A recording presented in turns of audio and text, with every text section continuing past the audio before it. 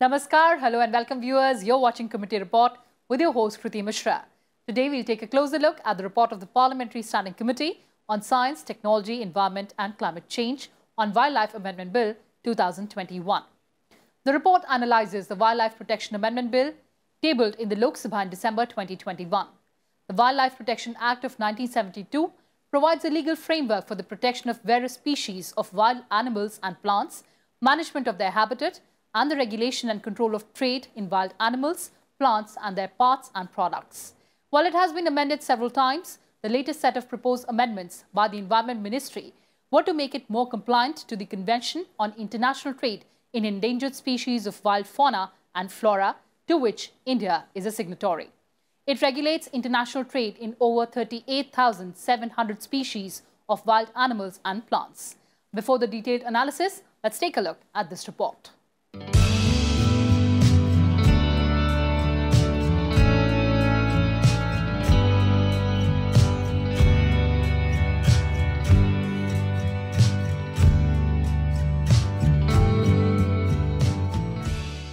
The original act regulates the protection of wild animals, birds and plants.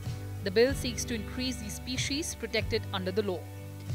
The committee believes that this infrastructure needs to be mobilized more meaningfully in the cause of wildlife conservation, protection and management.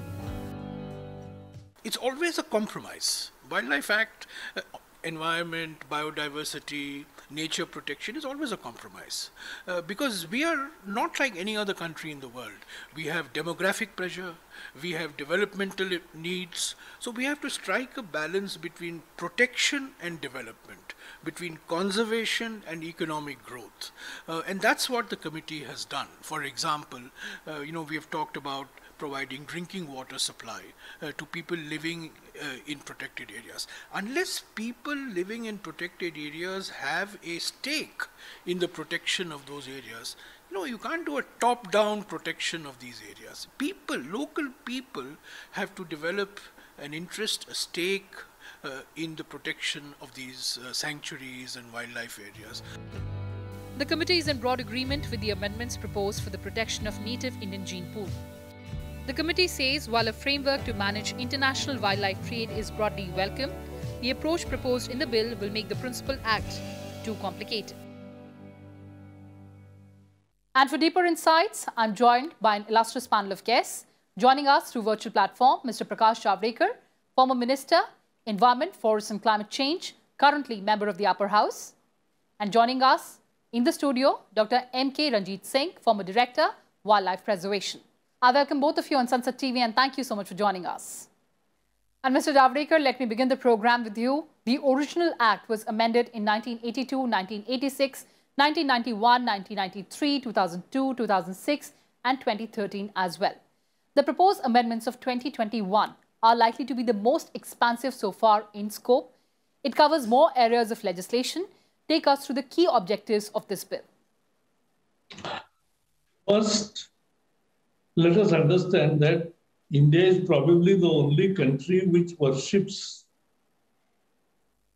wild animals and flora and fauna. So it is in our ethos. And therefore we see, despite all constraints, we have very robust wildlife. 70% of the world tiger population, 70% of Asiatic lions, 30,000 elephants, 3,000 plus single-horn rhinos. And we have taken umpteen steps to protect them effectively and to ensure that habitat and everything is developed to suit their growth. Ranjitsinh, I have worked with him. He was our expert member. And he has seen how National Board of Wildlife had no meetings for 2 or 3 years before we came to power and before I became Environment Minister. We came out with this standing committee formula because in National Board of Wildlife, Prime Minister is the chairman. In State Wildlife Board, it is the Chief Minister who is. And definitely they will not get time for all these meetings.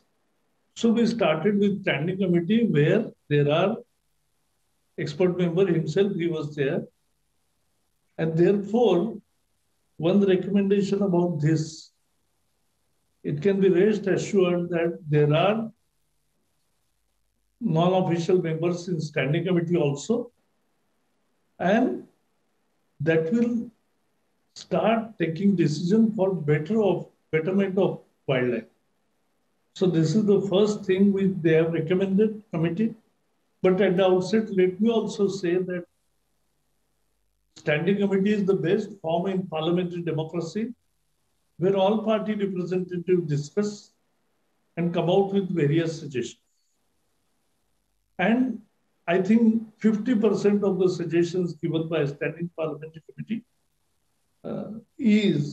are accepted by the government.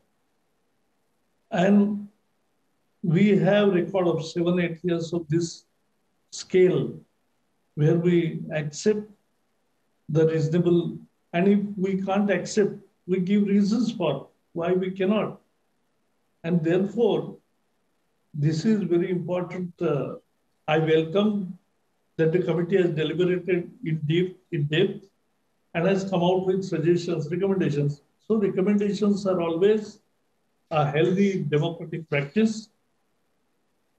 As they have said, there has to be quorum. I don't see there is always quorum, and Ranjitsinh is testimony to see that all the state officials which are required, which will plead their cases, and our members, we always had quorum.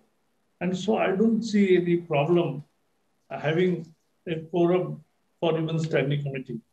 So there are non-official members, expert members in National Board of Wildlife, and there will be for expert members in state like Wildlife Board, and definitely they have place in the standing committee. Why we have come out with this standing committee for the state is that state chief minister, because he doesn't get time, many cases remain pending for 2 years, 3 years. So instead, we have started nearly a monthly meeting, and that will solve the issues permanently, and that will happen. The flow of recommendations by the state also will come faster than is necessary, because there are many development site-specific projects as well as wildlife habitat improvement in it. All these things require frequent meetings, and that can be possible only if you have a standing committee at the state level. So that is first, and quorum, I don't see any problem. We always had more than the quorum people who used to remain present. Then there is, what is the main purpose of the bill is to implement CITES arrangement in letter and spirit. Because this is the international agreement which is to protect the endangered animal species and fauna species. And that is what we will do. But let us not run away from the facts. The committee has said something about exotic animals. Yes. And Ranjitsinh also knows, and everybody knows that, yes, we came out with the notification and asked people to voluntarily register. So now there is a complete register of exotic animals brought before this notification. Right, sir. And now their care has to be taken as per the rules. And these exotic animals, it's a world over phenomenon. It's not only in India. People want to bring, but they have to take proper care. And that is what this notification and registration means. And wildlife people can really find out who is the owner, who has brought it, and whether they are not, whether they are implementing the rules or not. So right, sir. Right, Mr. Javadekar, but as you said, that one of the clauses proposed by the ministry is to have a standing committee of the State Board for Wildlife. Now, several environmentalists have said that it will end up being a rubber stamp for faster clearances of projects. How do you allay that concern, sir? See, what are the projects we consider in National Wildlife Board or in State Wildlife Board? It is pro-environmental friendly. And it is only the development projects like linear lines and linear projects, which are site specific, which cannot be shifted away from that site. So it is not, see, people make applications to get due diligence. And what ministry is there, it is for faster approvals or non-approvals, disapprovals of the project. That is what is the duty of the government. Delaying the decision is bad in governance. Yes. So we should not delay. We can either accept, either amend, or we can, therefore, we can also do one thing, reject it. So we made many conditions, and Ranjitsinh also testify that we send committees to see further whether the conditions are applied, whether they are implemented, and what can be the best conditions where we can take comprehensive care of the environment, but at the same time ensure that the development doesn't stop. And that is the best way forward. That is for sustainable development. All right, so I'll talk about another important recommendation of the committee. Mr. Singh, coming to you now. The committee urged the government to set up state-level human-animal conflict advisory committees that can mitigate such conflicts, calling it a complex issue as serious as hunting. So what are the ways ahead for mitigating human-wild conflict? There are a number of ways whereby it can be reduced and to a large extent mitigated. It cannot be entirely stopped for the simple reason that we have now gone and occupied, human habitations have gone and occupied areas within protected areas or at the edge of it. And we plant succulent crops there, which attracts the animals. So there will be conflict, but the resolution or the reduction of that is crucial for the long-term survival and conservation of, because you must have, in a democracy like ours, the people on our side. It should not be that it is something antagonistic.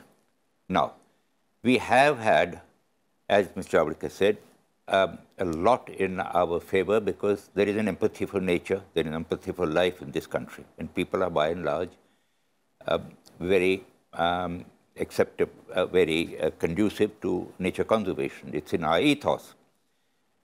One is that there should be, to the extent possible, no human habitation within protected areas. They should be settled out, and we are now giving them a very good package. You must remember that we are not talking about animals. We are talking about natural national heritage, which is equally important, if not more, than human heritage. It's as important as your cultural, religious, any architectural heritage. And the only hope for its survival happens to be in about 5 to 4% of our protected areas. Now, those areas must at least be sacrosanct. Like we would not like to have mining in the premises of the Taj Mahal or blasting on adjacent to Ajanta and Ellora, we should have the same consideration for they are also, to that extent, temples of God. They are havens of hope, the protectors of our national natural heritage. And that aspect should not be lost. Look, we all know that we have to have development. And in the project proposals which come before us, there are options. And the options are, you see, we have very rarely had to say no. We have said, don't do this, but do this. It costs more. But the nation must be prepared for that. You mustn't forget that ours is the only one of the very few countries of the world whose constitution says that it is the fundamental duty of the citizen to protect forest and wildlife, and the directive principles of the state enjoins upon the government to protect forest and wildlife. And therefore, it's a constitutional obligation of both government and the citizen. Now, in that context, as I said, there are options. Either you avoid the road and go outside it, or go underneath it.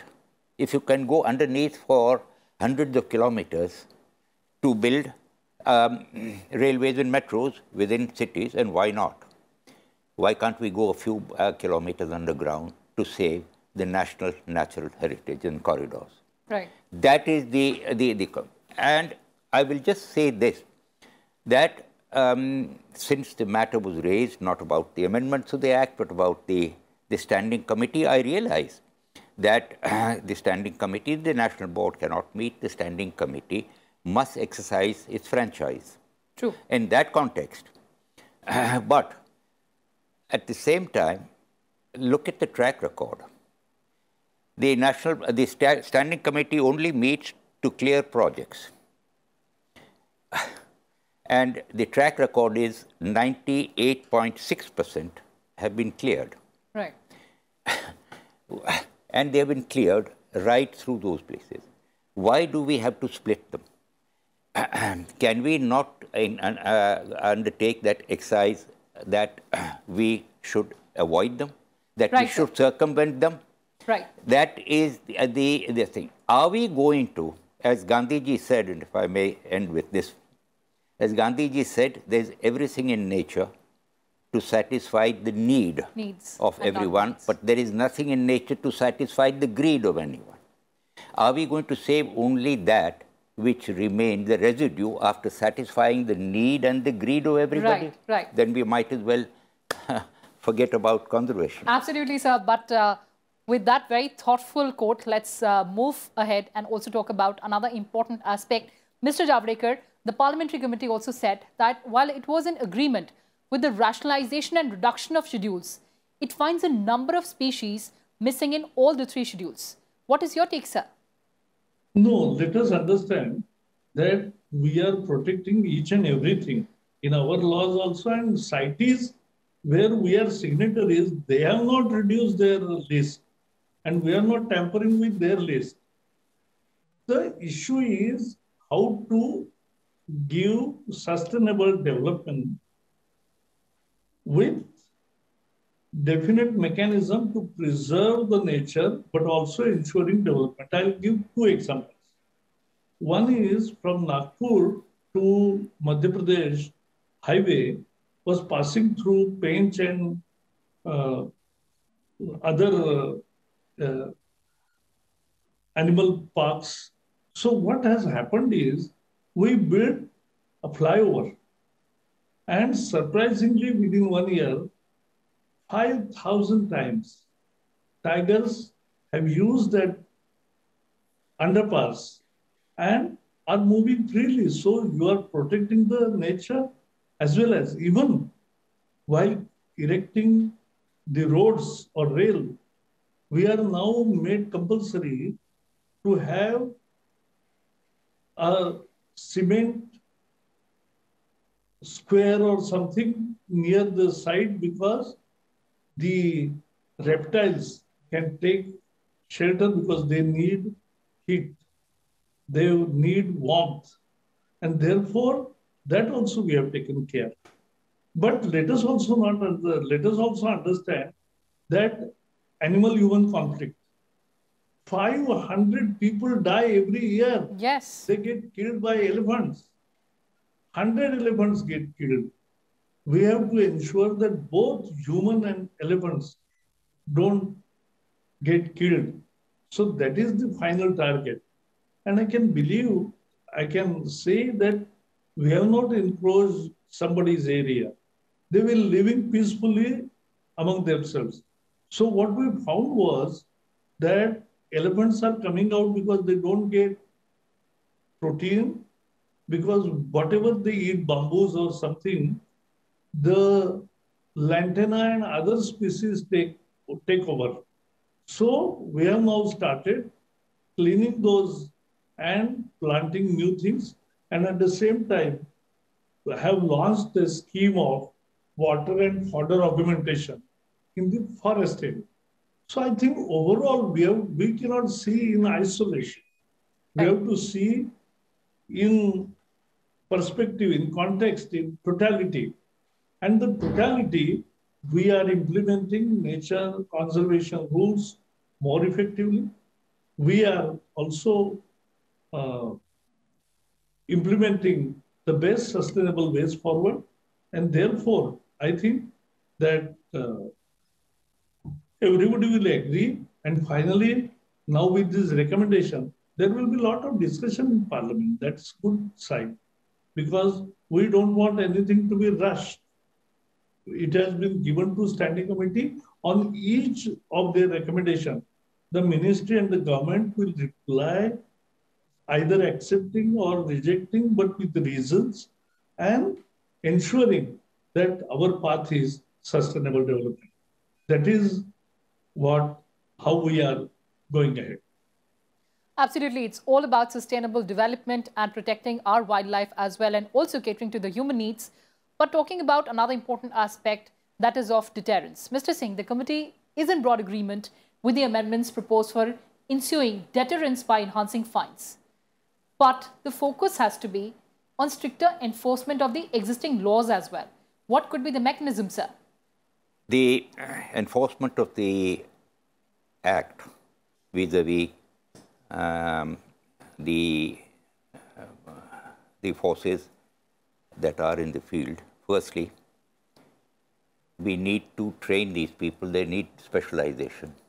There was a National Forest Commission which stressed upon specialization within the Forest Department, because when you are managing a national park or a sanctuary, you must be qualified enough to know how to manage it. And you also must know the laws. That is one part of it, and this is the age of specialization, and I regret to say this specialization has not been achieved. And it is, the officers are put there as for cadre management rather than any particular specialization. Absolutely, sir. So the focus has been on increasing the species protected under the law and implement the Convention on International Trade in Endangered Species of Wild Fauna and Flora. On that note, thank you so much for joining us, Mr. Javadekar and Mr. Singh. Next week, we'll return with incisive analysis and highlights of another important committee report. Till then, take care and stay tuned to Sansad TV. Namaskar and goodbye for now.